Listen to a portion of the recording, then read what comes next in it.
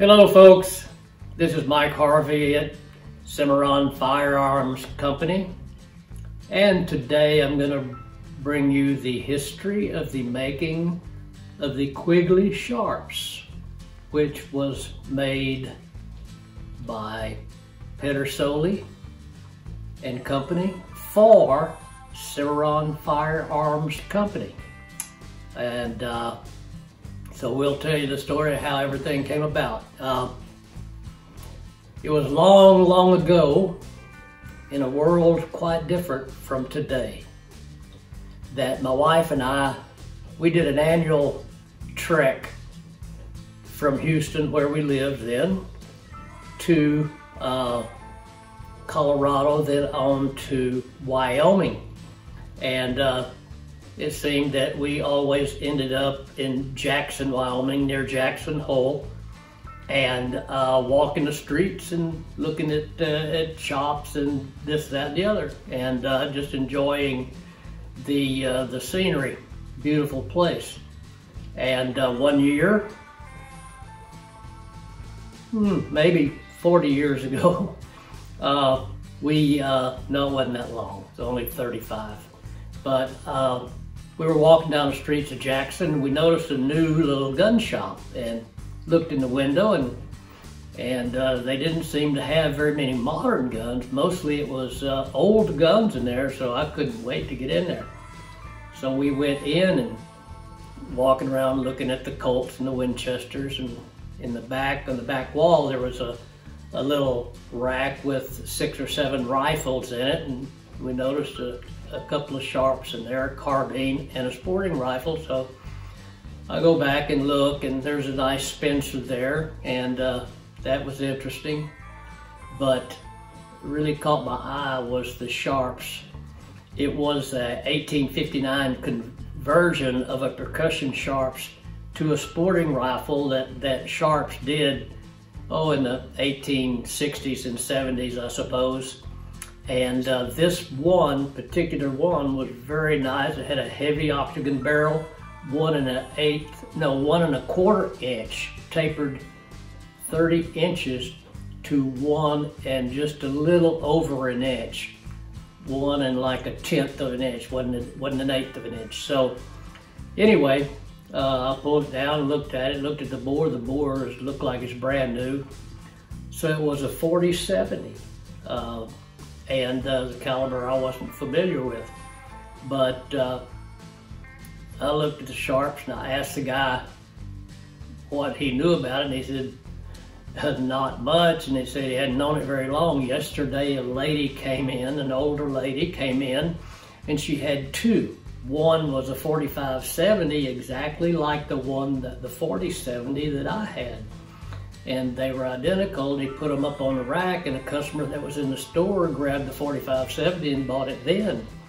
And then the next day, I walk in first thing in the morning and buy the other one. So anyway, he had them priced very reasonably. He said that he sold the 45-70 for $3,000, and I paid $2,500 for this, the 40-70.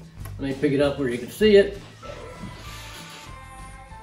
Here it is.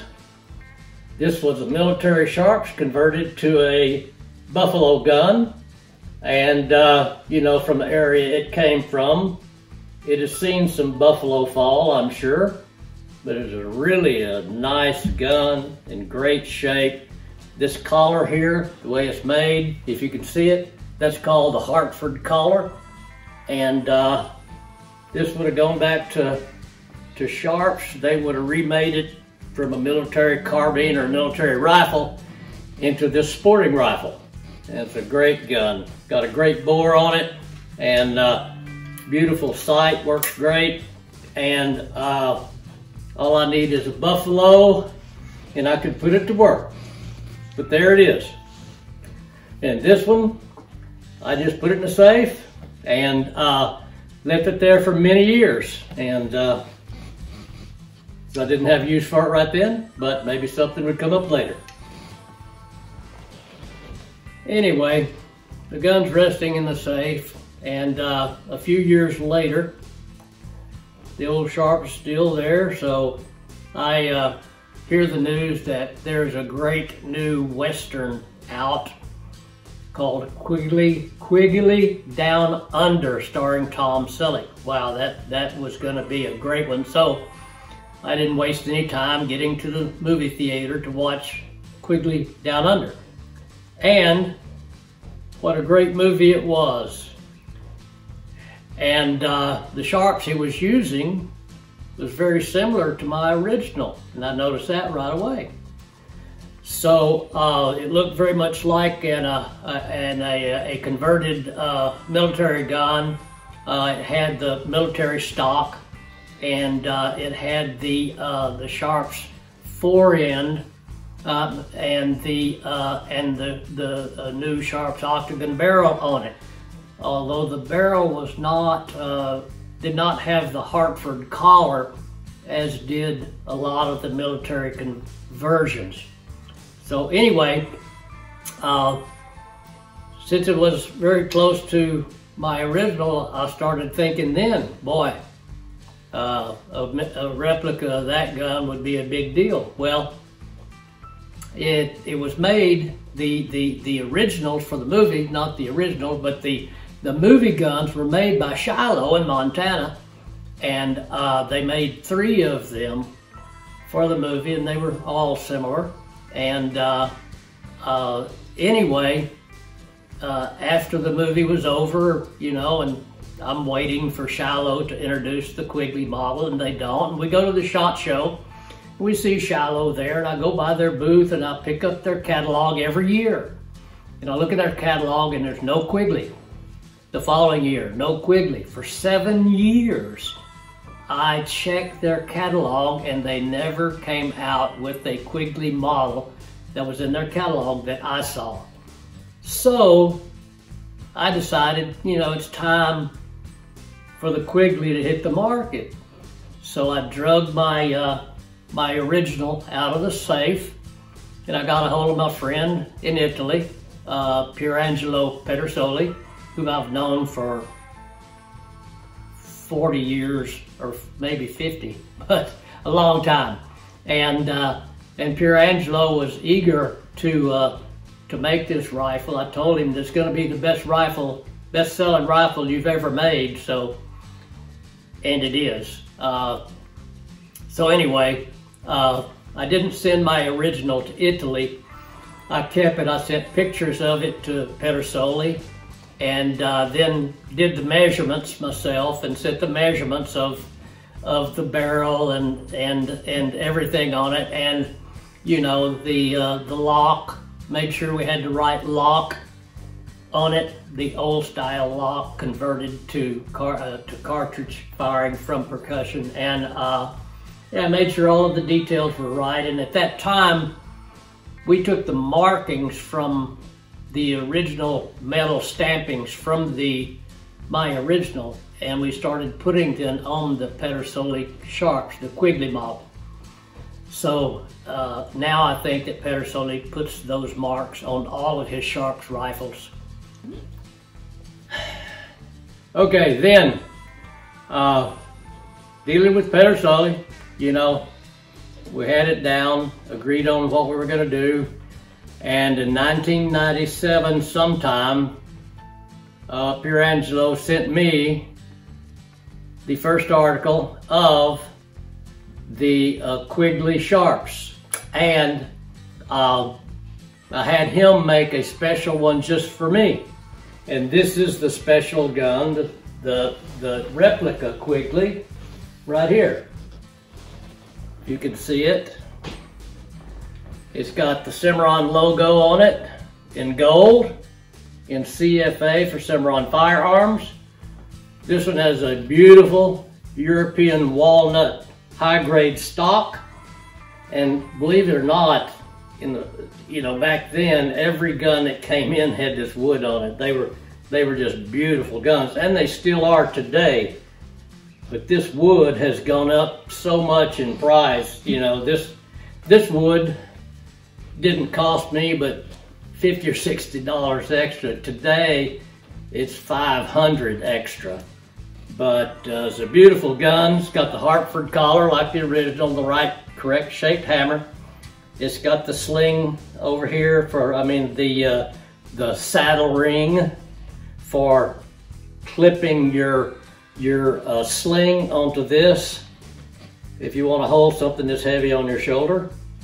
But this is the replica Quigley made for Cimarron by Pedersoli and Company in Italy. It's a beautiful gun.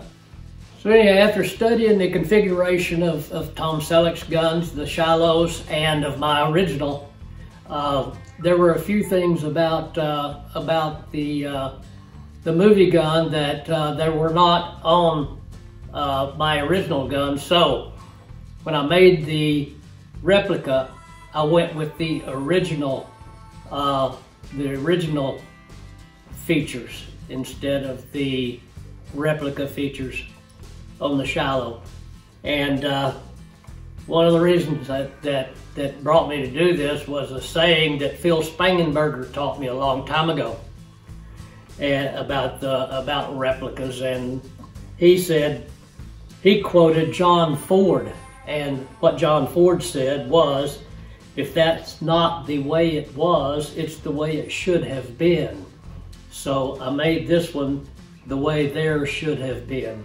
We brought the Quigley to market in 1997.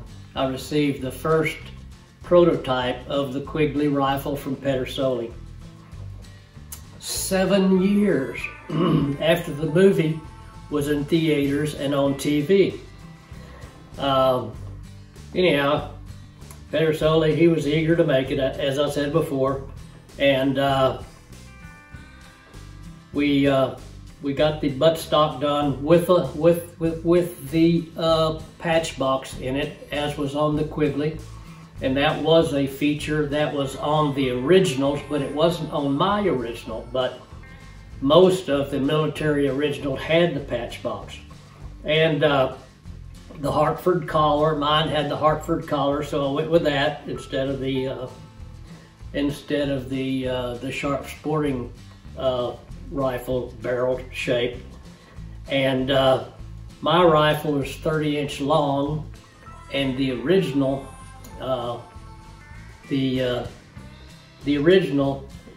was 30 inches long. And the replica, we wanted a longer barrel, so I put a 34-inch barrel on it, but with the same taper.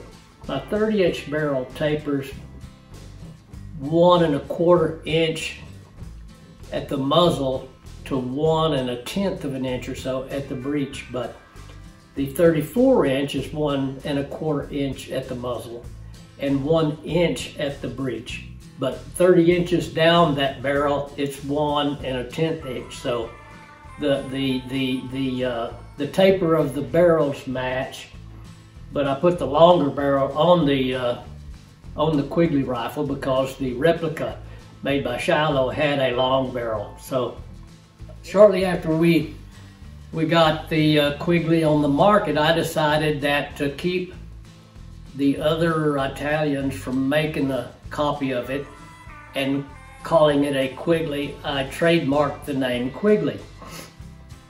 And we trademarked it, we registered the trademark, and all of that was approved in probably 1998.